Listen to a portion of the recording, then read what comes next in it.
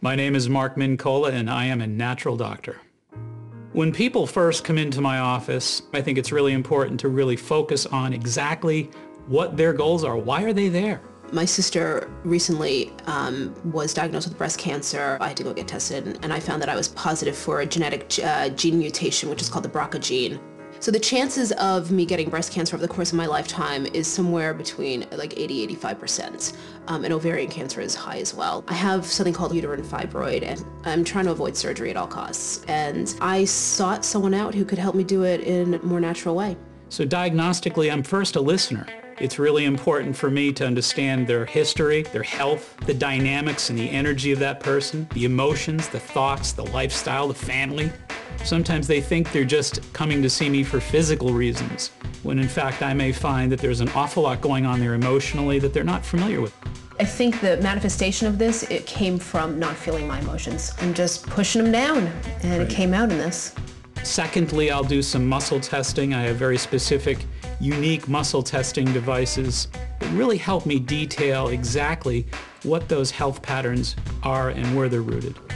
Muscle testing is actually very, very simple. When you think about virtually anything, it's either going to affect you mentally in a positive or negative way. Let's think about something like wheat. Okay, let's ask about dairy. Let's ask about egg yolks.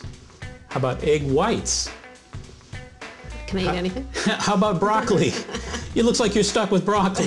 Your muscles are always talking, and they're always expressing whether or not you feel strong or weak.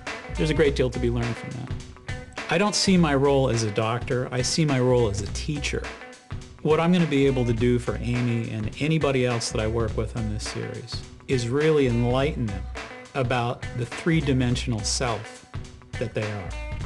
I'm going to show them how their foods, how their thoughts, how their supplements, their vitamins, their minerals, their various forms of exercise can be contoured in a bio-individualistic fashion. Food is medicine. America must know that.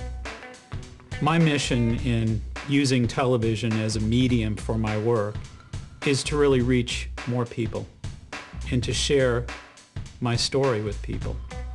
And over the past 26 years, I've seen 60,000 patients.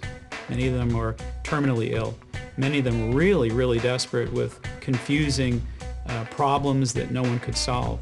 When I started doing the work that I do, I never dreamt that we would be able to problem solve the degree we have.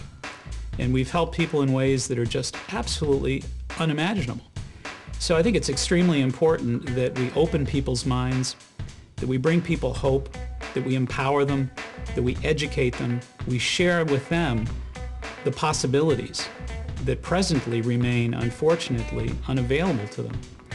And before I leave this world, I just want to make sure I reach as many people as possible.